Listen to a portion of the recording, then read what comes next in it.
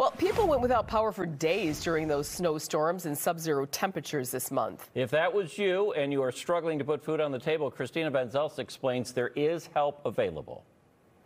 In southeastern Wisconsin, the snow is no stranger. But these snowstorms earlier this month were different. If you're overwhelmed, you've paid your rent, you don't have any money left, and you have no way out of that space, you could be eligible for food share. Thousands of people were left with no power, no heat for days, which is why the Hunger Task Force wants you to know there's help. When people are on food share, if they have a power outage, a house fire, if their freezer breaks, and they lose food, they may be eligible for replacement benefits. Emergency Replacement Food Share Benefits, or DSNAP, gives food assistance to low-income households with food loss from a natural disaster, in this case, the snowstorm. Any benefits that they had spent between the 1st and the 9th before the storm happened would then be replaced. Hunger Task Force CEO Sherry Tussler says the deadline to apply for replacement benefits has been extended from 10 days to 30. Our state was overwhelmed with the number of calls that came from the southeast Wisconsin region, and so they asked the federal government for an okay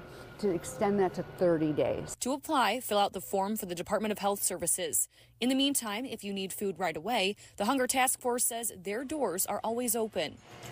In Milwaukee, Christina Van Zelst, FOX 6 News.